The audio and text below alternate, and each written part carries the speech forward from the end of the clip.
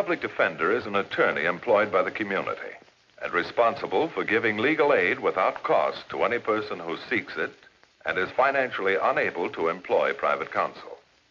It is his duty to defend those accused of crime until the issue is decided in a court of law. The first public defender's office in the United States was opened in January 1913. Over the years, other offices were opened. And today, that handful has grown to a network of lawyers cooperating to protect the rights of our clients.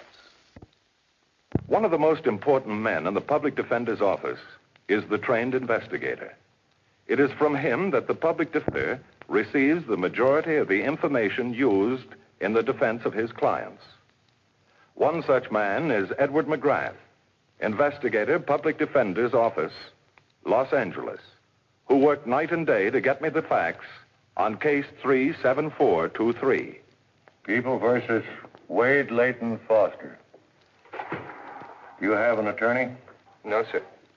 Do you have the money to employ an attorney? No, Your Honor, I don't. Public defender appointed.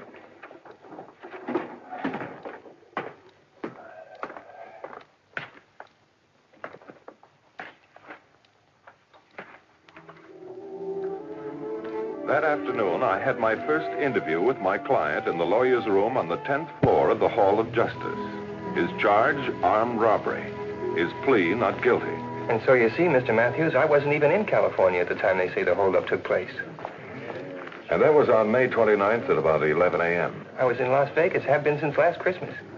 Did you have a job? Oh, yes, sir. I worked for Mr. Bascom. He owns the Desert Flower Land Development Company. I was a salesman, a good one. And why were you let out? Well, you can't sell much land when it's 120 in the shade. No, I guess not. So I sold my car and headed for L.A. What kind of car? Oh, it didn't get much for it. It was a 46 Ford Coupe. Color? Blue. And when did you get to Los Angeles? Well, this is Tuesday, isn't it? Yes. It was 4 weeks ago today, July the 3rd. Can you prove that? I mean, with the ticket stub from the bus or train, you know. Oh, no, I hitched rides. Must have had about 10 of them. And you can't remember any of the people who picked you up? No, sir. Now, it says here that you were picked up on a vagrancy charge in the Pershing Square area on July 10th. Your property file shows that you only had $1.12 at the time. Well, you know how it is, Mr. Matthews. A fellow who lives in Vegas for a while thinks he's pretty good with the dice. Some boys on the east side proved me wrong. I see. How did the police tie you in with the robbery? Well, I guess I was in Lincoln Heights jail about 3 days. They found out I was a two-time loser. Oh, but that was a long time ago, sir. So every day they pushed me in the show up, figuring somebody'd pin something on me. There's the one, that one, the second one from the right. Foster, step out. He's the one who stole the money. He's the one who did it. I never forget a face. And she said, there's the one who did it. But, Mr. Matthews, I didn't even know what I was being accused of until the preliminary hearing. At which time you pleaded not guilty. Yes, sir. Now, do you know anyone in Las Vegas whom we could contact who could testify that you were there on May 29th? Well, sure. The guy I worked for, the lady who runs the motel I lived at, and my girlfriend. She'd remember. Fine. Could I have their names and addresses? You believe me, Mr. Matthews. You believe I'm innocent. If I didn't, Wade, I'd advise you to change your plea to guilty. Oh, and will you make a reservation on the 9:30 flight tonight for Las Vegas? Come in? No, Ed McGrath is, Gene. I'll have him pick up the tickets from you. Yes, right. Mrs. Blair, I'm sorry to bring you all the way downtown, but since you're the one who identified Mr. Foster... Well, I'm getting quite used to it. You know Mr. McGrath, my investigator. Oh, a private eye. How nice. Mrs. Blair, I've been going over the crime report, and your description of the suspect and the man now being held for the crime does not coincide. But that's not possible. Would you mind telling us once again, Mrs. Blair, what really happened? Well, it was the 29th of May, wasn't it? Yes, that's right. And we were having our annual charity golf tournament. I'm co-chairman, you know. And there were thousands of people. Well, it was about 11 o'clock because the last foursome had just teed off. And we were left quite deserted at the gate. Mr. Mooney, the treasurer of the club, was helping me put the money away when this man walked up. That'd be $2, please. You'll have to hurry if you're going to get your money's worth.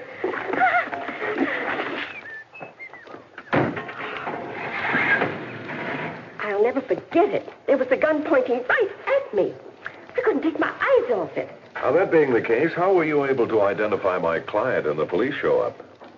Mr. Matthews, you're twisting my words. No, Mrs. Blair.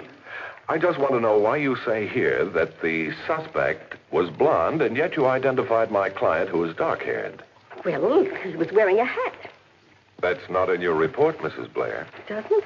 No, it's not. Well, he was young, and I thought he was wearing a hat. Is that better? Why didn't you call for help? Oh, we did. But by that time, he was in his car and away. Do you know the make of the car? These new models, they all look alike to me. Do you remember the color? Oh, that I remember. It was red. Did you get the number of the plates? Plates? The license number. My dear man, without my glasses, I could barely see the car.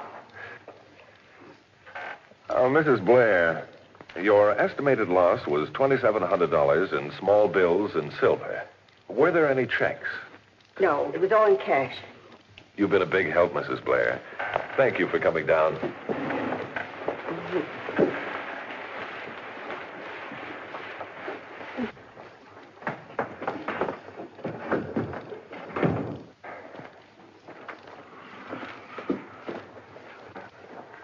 Well, Ed, I think we're making headway. What's the next step? Here's a list of names and addresses in Las Vegas. I want you to check on Foster's alibi. Las Vegas in August? It's hot, boy. Cools off in the evening. You're on the 9:30 plane tonight.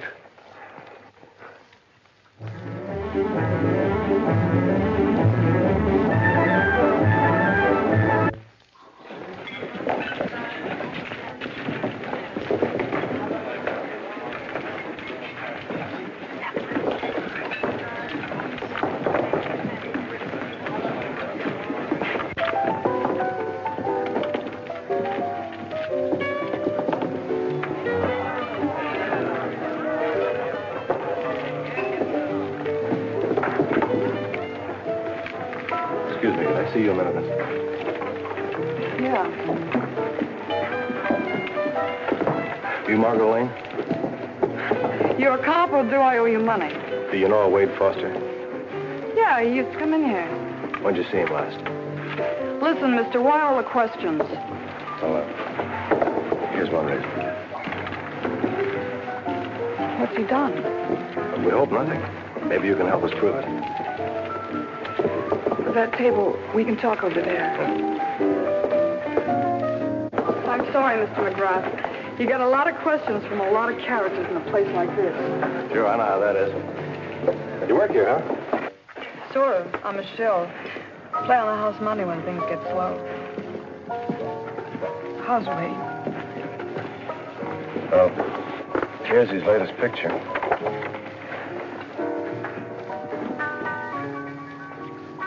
You like Wade Foster, don't you? I like him better without a number. What's he up for? Armed robbery in L.A. Oh, no. When? Last May, May 29th. May 29th. May 29th in Los Angeles? Mm-hmm. Why, he couldn't have. He was with me here. You sure about that? That was over 2 months ago. Well, I remember I had the day off because of a holiday weekend coming up. Wade said if he closed the deal, we'd do the town that night. A deal? Yeah, he had a date with some rich guy at the Peacock Inn to sell him some land. That was about 5 o'clock in the afternoon. What time did you meet him? About 8. How about the deal? Oh, he closed it. We spent the commission that night. $50. We did the town. Well, what about the night before, May 28th? No, he was in here with another prospect. That guy lost his shirt before he could sell him enough land to stand on. Miss Lane, would you be willing to testify to what you just told me in court? Sure. All I want is my husband back. Your husband? Well, you might as well know everything. We were married last March in Boulder City. Hey, go on. Well, I had to keep it a secret. They don't hire married gals for my kind of work, and we needed a steady money. Well, sure, I understand how that is. Look, I've got to go. Business is getting slow. All right. Anything you want me to tell Wade? Would you? Sure. Well, tell him if he gets home for Christmas to bring a present for the baby.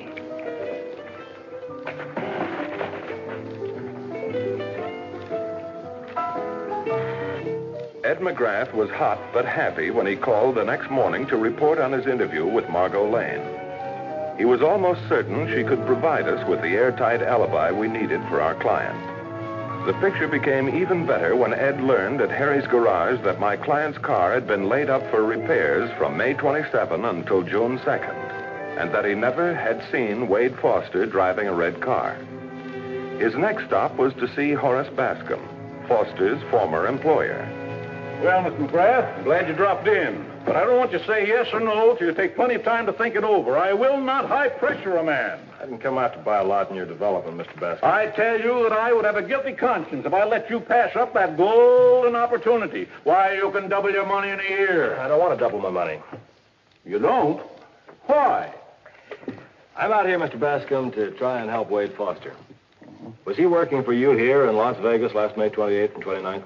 May 28th. Yes, that it was. But just to be sure, I'll look in the appointment book. Oh, keep an appointment book, huh? Oh, yes. It's a necessary function in the real estate business. May 28th, huh?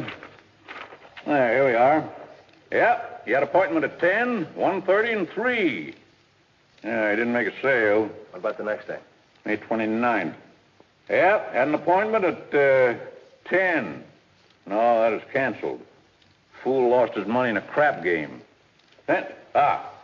Then he met Mr. March at 5 and sold lot 412 for $2,000. What was his commission? 2.5%. $50, huh? Yeah, that's $50. Okay, Mr. Bascom. Thanks for your trouble. No trouble at all. May have to ask you to give a deposition. Be glad to. Always glad to help a client. Oh, one more thing. Yes, sir. You have a company car? Company car. Well, Foster's car was laid up at the time. Now, whose car was he driving when he brought his client out here? Well, I don't know where he got it, but it certainly made a good impression. You remember what it looked like? Well, of course I do. It was a brand new Plymouth sedan. Must be hundreds of those cars around. Why do you remember that one? Because it was my favorite color, red. Yes, sir, fire engine red. Okay, thanks, Mr. Bascom. Well, now, look here. 412's gone, but that 411 lot next door is a Jim Dandy. If you don't get back in an hour, it'll be gone. Sure, there are lots of shades of red. That doesn't prove anything. Well, good, Ed. You keep right at it. Where are you calling from? I can hardly hear you. I'm at Maple's Motel, where Foster used to live. Look, Bart, I'll call you back later, okay? All right, goodbye. Listen, Roy, will you turn that thing off just a minute? I can hear you all right. When you got 10 rooms to clean and nobody to help with the work, you ain't got time to stop and talk. Well, how long did Foster live here? Oh, about 6, 7 months. Nice boy. Always paid his rent on time. Mind moving your feet? Did he ever stay out all night? No, sir. On that, you can be sure. How's that? Well, lots of people staying here getting divorces. Lots of them use me as a witness. They've been here 6 weeks. You ain't never been divorced? No, ma'am. Well, it takes that long, and you can't be away for more than 24 hours at a time. I got a front room and a bad case of insomnia. I know when you're in, and I know when you ain't. Well, do you own a red Plymouth sedan? Don't have a car. Why would I have time to drive one? Did Mr. Foster own one? No. Owned an old Ford. Sold it the day he left here. Well, that does this room. Anything else you want to know? Yes. Are you positive Mr. Foster was here the night of May 28th? Look, mister, like I told you before, it's my business to remember when they ain't here. We have to call you as a witness in this case. I get $25 a day in expenses. Mrs. Leroy, this is not a divorce trial. Well, he's been hitched to a crime, ain't he? Yep. And you're trying to separate him from it, ain't you? That's right. That's divorce in my book. $25 a day in expenses. Good day. Good. Yeah, it's standing on the cord. Sorry. Thanks a lot, Mrs. Leroy. All right. Hey, that 25 has got to be in cash.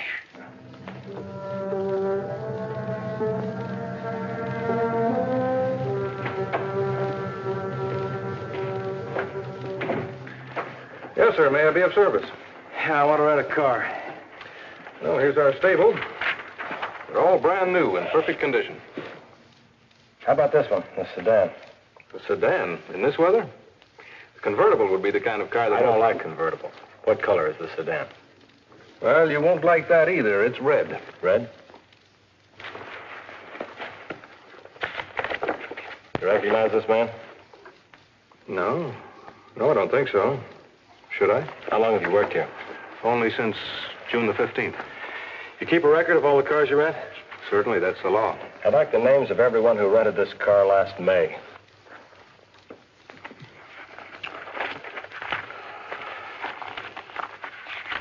There you are, Lieutenant. You are a policeman, aren't you? What's the mileage from here to L.A.? Exactly 289 miles. Public Defender's office, huh? Mm-hmm. I'm driving about five and a half hours, huh? Well, we recommend 6.5. May 28th. Went out at 5 p.m. Returned May 31st, 9 a.m. Total mileage, 722, signed W. Foster. I'd like to rent this car for a few hours. Yes, sir. I'll make out the papers. Mind if I keep this long enough to have a photostat made? Well, what's the matter? Did the fellow get in trouble of some kind? States here that he paid for it. He paid the first installment. I beg your pardon? Unless I'm wrong, you'll be paying for it for a long time to come.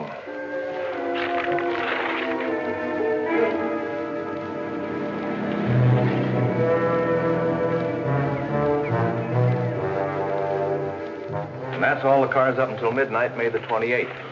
Now, this page is for May 29th, from 12:01 a.m. on. What was that license number again? Nevada plate 69544. Nevada. Oh, yes, here it is. Well, that car was logged going through here at 7:44 a.m., May the 29th. Would you give me an affidavit to that effect, Inspector? I'll be glad to, Mr. McGrath. Do you have any record of the car leaving California? No, sir. Only the cars that come into the state. All right, Charlie. Hot enough for you? Not too bad. Say, do you belong to that red Plymouth parked outside? Yeah, why? Anything wrong, officer? You don't look like the same fella. Well, I'll bet it's the same car. I should know it. I chased it for nearly 20 miles. Oh? Caught up with it just outside Barstow. He was doing nearly 90. When was this? Oh, a couple of months ago. Yeah, it was around the end of May. Gave him a ticket, but he never showed up in court. Was he headed east or west? Toward Vegas. I guess he was in a hurry to get there and lose his money. Oh, I'm afraid he was in a hurry to get there and save it. I'll wait for that affidavit, Inspector. Oh, from the Public Defender's office.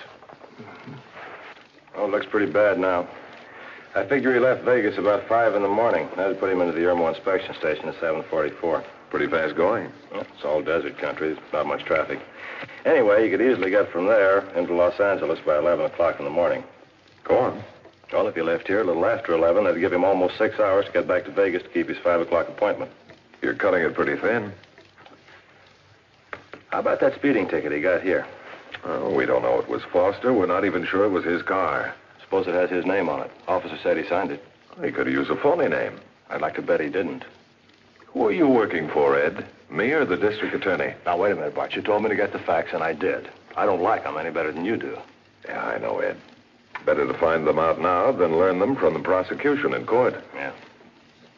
If he did get the ticket, I wonder what he did with it. What do you do with a ticket when you get one? Put it in my wallet. Most people do. Let's see if Foster did.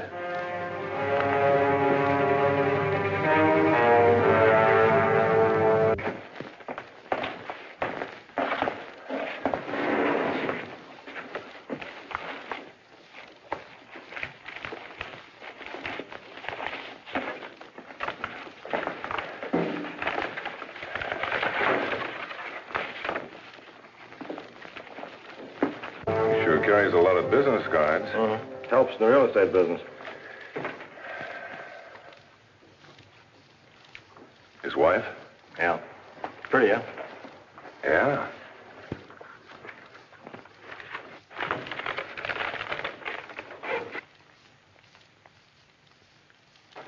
What time did you figure you'd have to get this in order to be in Las Vegas at 5 p.m.? Between 2:15 and 2:30. 2:25, May 29th. Look at the signature. W.L. Foster. I don't think the chief was too happy about letting us in after hours. I told him I had a good reason. I don't ask too many favors. Yeah. Well, say, am I glad to see you. Oh, what's up? Something big must have happened to bring you down here this time of night. You'll know Mr. McGrath.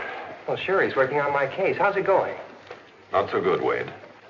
Oh, what do you mean? Didn't you go to Vegas like you said? Just got back. Well, that's swell. Well, what'd you find out? Plenty. Yeah, I know, but what? I found out you were a good planner. Huh? And a better liar. Is this a rib or something? It's no joke, Wade. Well, didn't you talk to Margot? I saw her. And Mr. Bascom? He was a big help. And all those other people I told you to see, Harry and Mrs. Leroy. And You forgot about the Desert Auto Rental Company. I don't know anybody there. Should. Paid him a lot of money. $82.98. This is your signature, isn't it? What's it for? A red Plymouth sedan. We have other copies. What about this speeding ticket you got outside Barstow the afternoon of the robbery? Whose side are you on, anyhow? Yours. What did you do with the money? You'll never find it. What about the gun you used? Wouldn't you like to know? Want me to tell you how you did it? I don't want to hear nothing from you. Now, let's get one thing straight. Are you working for me? I'm your attorney, yes. Well, then start acting like one and help me beat this rap. You aren't going to beat it, Wade. Huh? Remember this, you're a two-time loser. If you're found guilty, you're liable to get 10 years to life. Well, I'm not going to be found guilty. Then take my advice. Yeah? Change your plea to guilty and throw yourself on the mercy of the court. What? You might get off with 5 to 10. Tell me something, Mr. Matthews. All this information that you and your buddy here found out, who does it belong to? The public defender's office. The DA doesn't have it? I don't know what information the district attorney has. But you could give it to him. No. No, what we know remains with us. It cannot be subpoenaed. Well, then I got news for you, Mr. Public Defender. As of 1 minute ago, you're fired. I don't need a lawyer. I can defend myself. And in case you didn't know it, I'm married to Margot, and she'll testify I wasn't out of her sight the 29th of May. And the state can't make her testify against me. Now, what do you say to that, Mr. Matthews? It's your privilege, Wade.